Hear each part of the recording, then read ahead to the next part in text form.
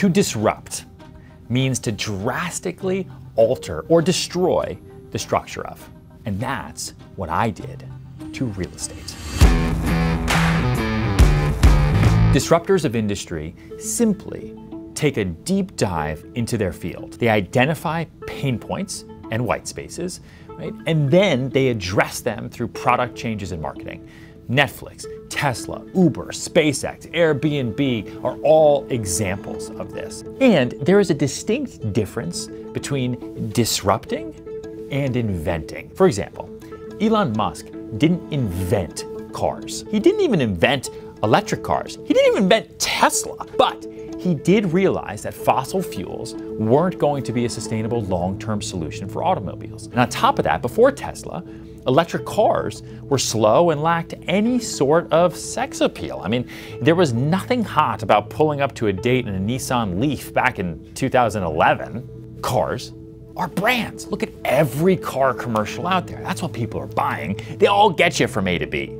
So Musk saw it as an opportunity, and he made electric cars that could go from 0 to 60 in 2 seconds, and he gave them long-lasting batteries that compete with gas-powered vehicles. And ultimately, he redefined how an electric car should look, giving them a sleek, modern, sexy aesthetic. And it worked. Jeff Bezos didn't invent shopping. He didn't invent books or bookstores, the internet, or even e-commerce. It was all there. But he did realize that there was a more convenient way to shop. And despite being told that the internet is a fad and that shipping orders to customers will take too long, he used that as feedback to innovate and disrupt by building an enormous network of warehouses and distributors across the globe as he built Amazon Prime, driving the creation of things like one-day and overnight shipping. So here's what I'm getting at. A lot of people interested in entrepreneurship feel they need to reinvent the wheel, and that's simply not the case. Entrepreneurs and disruptors aren't necessarily supposed to be Albert Einsteins or Alexander Graham Bells or Thomas Edisons of the world. They're more and more like the Musks and the Bezos, people that take existing products, services, and ideas and make 10x improvements to them. This goes beyond improvements to the product, right? Beyond improvements to the service or even just the idea itself. It also applies to the branding and marketing that surrounds the entire business. It's the same reason why Liquid Death, right, which is in the news a lot right now, a company that sells water. There's a lot of water out there. They sell water in what otherwise looks like beer cans, and that company is now worth $700 million. They didn't change anything about the product. I mean, the water's fine, it's fine, okay? They just found a unique way to package and market the same thing that everybody else has been doing. In my case, when I got into real estate, the industry was slow. The industry was boring and old. Door knocking, posting flyers, and networking at coffee shops was seriously considered a good and efficient way to get new business. That's what I was told. That was my training. These were the days when having a personal website made you look like some sort of crazy futurist, right? Like, how could you ever do that? In real estate, you have your own website? What are you, an asshole? Coming into real estate in 2008, during a massive economic downturn, the industry was ripe for disruption, and that's how I saw it. I'm not gonna sit here and say that I had a master plan from day one. I mean, initially I became a real estate agent just in an attempt to pay my bills so that I wouldn't have to move back home with my parents at the age of 24. Because I showed up every single day and focused on making 1% improvements, I was able to stumble my way uphill. And it was through that process of making constant iterations that things began to reveal themselves and then become clearer to me and clearer to me and clearer to me, and eventually leading to what becomes a master plan for disruption. 4 years into my career as a real estate agent, I decided to audition for this new show on a channel called Bravo, and the show was $1 Million Listing New York. But here's the kicker. When I told my friends and family about it, almost everyone said it was a bad idea. When I ran it by my friend Dave, actually, he didn't even try to hide the fact that he thought it was an idiotic idea. And he said something to me like, Ryan, really? How will being on a stupid reality TV show be good for a serious real estate business? business. I wouldn't hire a lawyer from a TV show. Why would someone hire a television real estate broker? Even worse, when I told my mom about it, she said something like, who will take you seriously if you're just running around town selling real estate on television? And more and more and more stuff that she said. I mean, like, ouch. When you're doing something that goes against the grain, you're going to have people telling you it's a bad idea. Even the people that love you and want the best for you, because they're thinking about protecting you first and foremost. Deep down, in my heart of hearts, well, I saw $1 million listing as a great opportunity to grow my personal brand, get more attention, and as a result, get more business, because it was going to be international advertising that I could never actually even afford. A lot of people saw the same opportunity as ridiculous and stupid and idiotic and dumb and whatever, but lo and behold, the show ended up being a huge hit. 25 million people around the world would watch it week after week after week, and it helped me multiply my business many times over. It gave me a platform I never would have had. I think this was really the start of how I realized I could disrupt the real estate industry by focusing on content, attention, and community.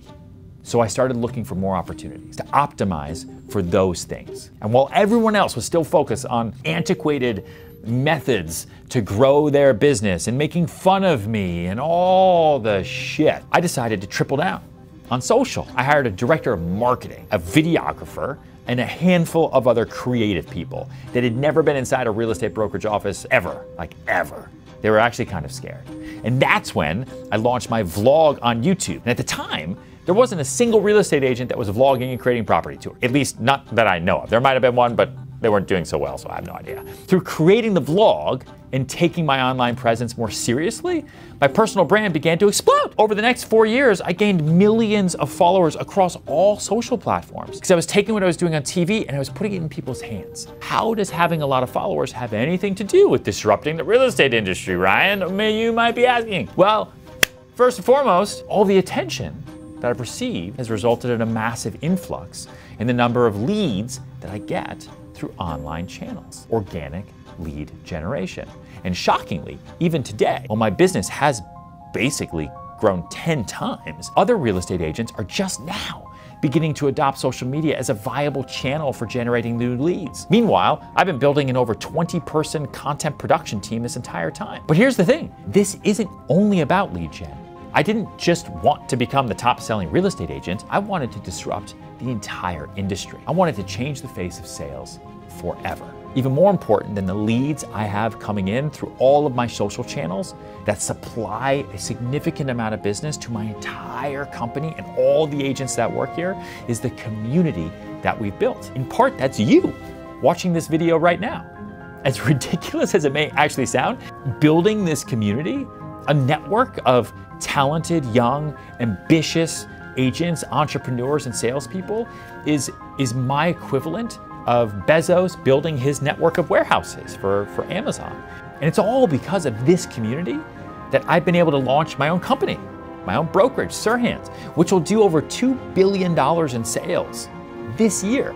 And we've only been 2 years into this with no outside investment, just bootstrapping this, doing it on our own. And on top of that, this community is what birthed my education company, which now has over 12,000 agents in our network worldwide, in over 110 countries. And those 12,000 agents have allowed us to create new services like Serhant Connect, which enables us to sell real estate everywhere around the globe, from LA to Hong Kong, despite only formally having offices in New York City and the Hamptons. This is great and all, okay, but it's just the beginning. While the rest of the real estate world is finally coming around to adopting social media, my team and I are continuing to invest in content production, community building, and even the metaverse. And guess what?